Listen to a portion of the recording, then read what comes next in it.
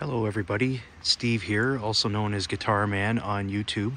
I just wanted to make a short video to demonstrate the usefulness of making a homemade shortwave reception antenna out of speaker wire. So what I have here is 18 gauge speaker wire. I bought it from our local hardware store here for $10. It's 50 feet long and I have it running my backyard.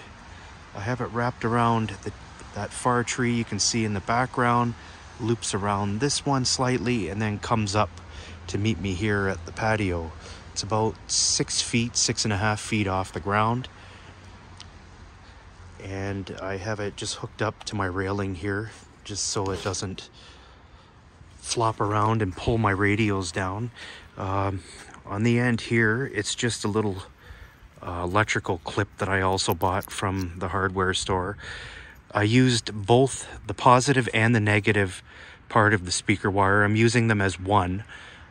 I have the insulation stripped and I have it wrapped around that screw there to the clip. And on the other end, I just want to let everybody know, if you're gonna do this, keep your antenna insulated, especially on the other end. The other end, it's cut down, it's not bare, but it could still ground on something. I have it wrapped around those trees, so it's not really going to do anything. But if you have it hooked up to a building, like something metal, you want to insulate your antenna, because if you ground the antenna to the whatever structure it is, you can actually detune the antenna and your reception will not be that great. So, just want to show you also new little toy I have here. It's the Tiny SA Radio Spectrum Analyzer. I got it off of Amazon. I paid $100 Canadian for it. I've heard of people buying these for less than $100. I heard $50, but I'm not too sure about that.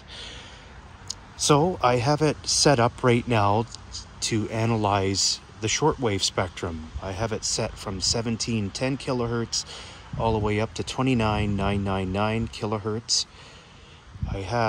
Just bear with me. It's going to extend the telescopic antenna that comes with it. I have it hooked up to the low side, as you can see, and you can see what kind of reception I'm getting. It's nighttime, it's rainy, there's clouds. It's actually New Year's Eve today, going into 2023. As you can see there, I got the waterfall option set on the screen as well. You can see what kind of shortwave signals I'm getting just by using the telescoping antenna. I'm not sure what kind of radio you would be using for this. Presumably just a little handheld similar to my Radio R108, which also has the little telescopic antenna on it. So right now I'm going to hook up my $10 speaker wire. Just going to clip it to the antenna somewhere. Have it clipped like so, and boom. You can see what a difference it makes. A dramatic difference in your reception. If you hook this up to a radio, you will also notice a dramatic improvement in your reception. I certainly did with my little Radio tonight. The frequencies are coming in so strong that they're actually overlapping each other, and it is just after dark. It's not quite 6 p.m. local time. It gets dark this time of year around 5 o'clock.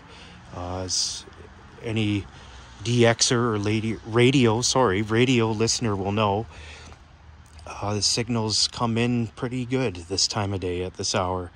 So there, I just wanted to show you that $10 little investment, how it can make your listening much more enjoyable. Thank you for watching. I hope it was helpful and insightful. All right, take care.